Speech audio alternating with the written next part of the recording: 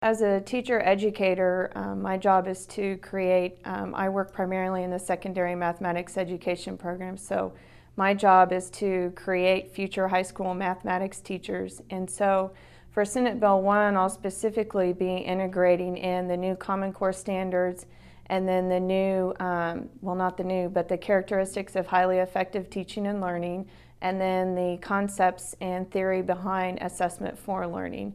And we've already begun to do that this past fall in our teacher education courses at UK, especially in our secondary education program. All of my students had to utilize and become very familiar with the Common Core standards. We've even deconstructed some of the standards according to the assessment for learning framework. They've also been exposed to the different parts of assessment for learning, especially the formative assessment, and then analyzing assessment data and how that could change their instructional practice in the classrooms. And this semester, they're actually implementing, as student teachers, the unit plans that they created based off of the new Common Core standards. You know, I think that the focus on putting out a consistent framework, and even though we've had consistent frameworks in the past, taking a look at the new standards that are coming out, the new language that's in the standards, I think is something that's very exciting for me as a professor, as a teacher, because it relates to what we want our students to be focusing on in the classroom as we're with them, and also in their future professional practice. And I think that it extends them in really great ways. It takes them to thinking about critical thinking for themselves and really expanding and being specific about what their future students are going to be doing. So in my professional practice as a professor, I think that that's a really exciting thing. And as we get to work with other arts and sciences faculty as well, we get to be very specific in our language with them so that they know that what we're talking about, and they know what they need to be highlighting in their classes for our students or our teacher candidates. So I think it's a really exciting thing. I think it's going to be successful. It was interesting today as we talked about assessment for learning. I thought about the class that I teach every summer.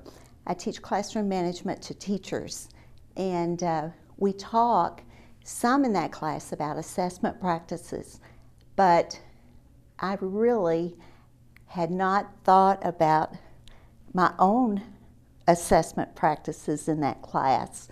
And I think thinking in terms of assessment for learning is going to change the way I assess students in that class.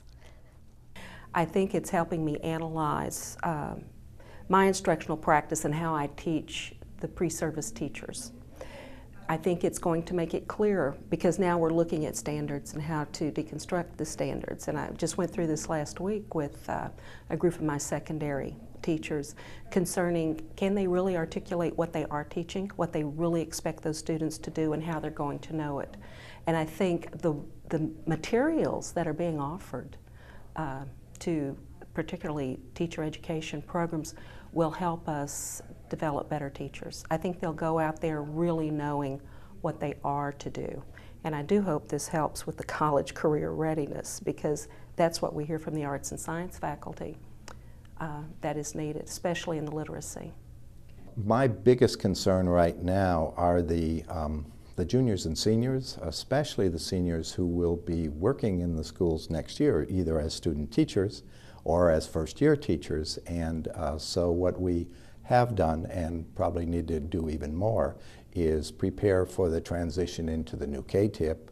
Therefore, we've already introduced the language of the new standards and need to do even more and have some requirements. So lesson plans now should be reflecting the new standards, and units and other things should be reflecting the new standards.